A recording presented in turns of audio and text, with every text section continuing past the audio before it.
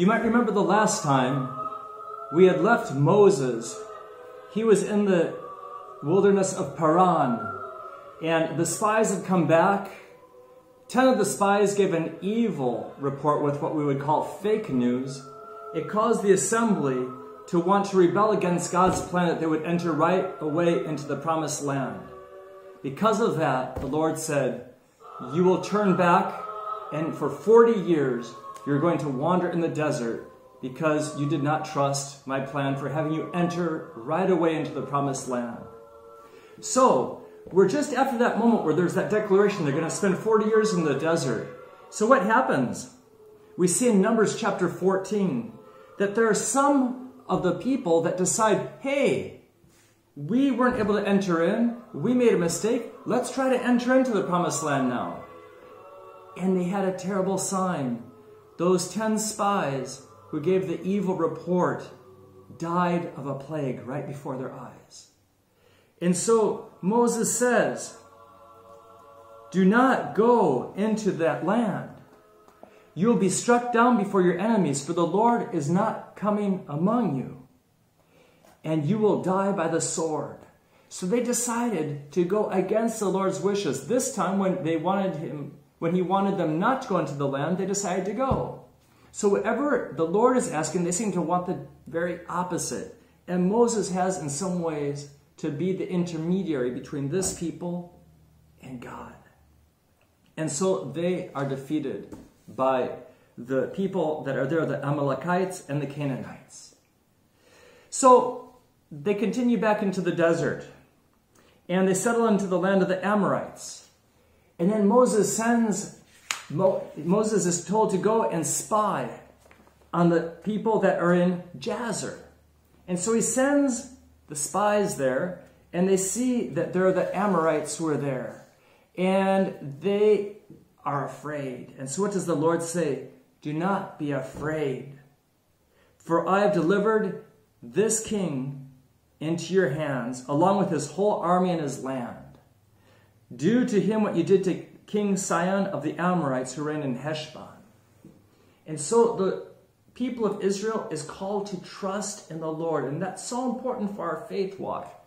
Every day we're called to trust in the Lord. And what's our big obstacle is that we don't trust. We think that, oh, I can do it better. I don't need the Lord, or I don't need to listen to what he's saying. This is a time of true discernment, of listening to what the Lord is telling us to do in the depths of our hearts. And so the Israelites are coming to this new land. And this is a very interesting part. Numbers chapter 22. The Israelites traveled to the plains of Moab and camped along the Jordan across from Jericho. Now, Jericho is a very interesting town. Jericho is the oldest inhabited town on the face of the planet Earth, 10,000 years old.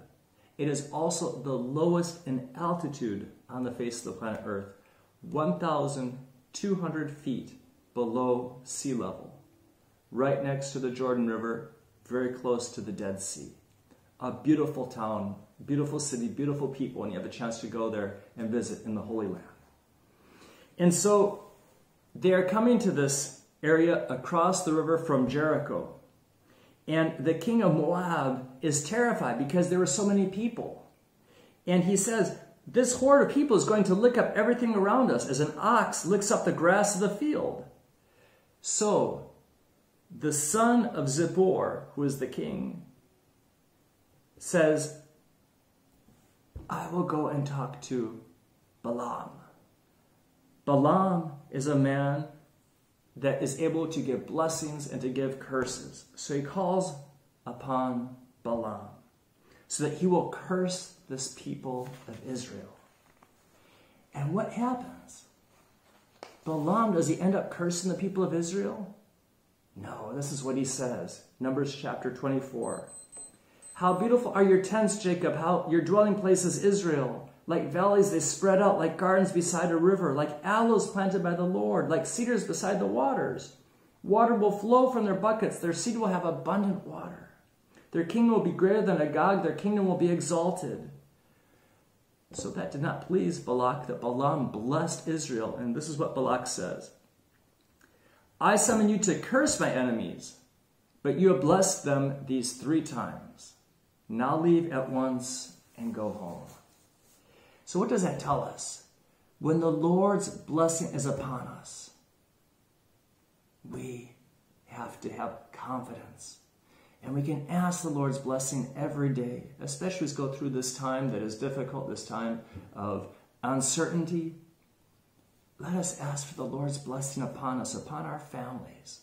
Just like Moses had to ask for the Lord's blessing every day for these 40 additional years of his mission when he's having to accompany the people of Israel. So when we have a mission, when we have a time that seems unending, a time that seems difficult, let us not hesitate to call upon the Lord to give us his blessing. May God bless you.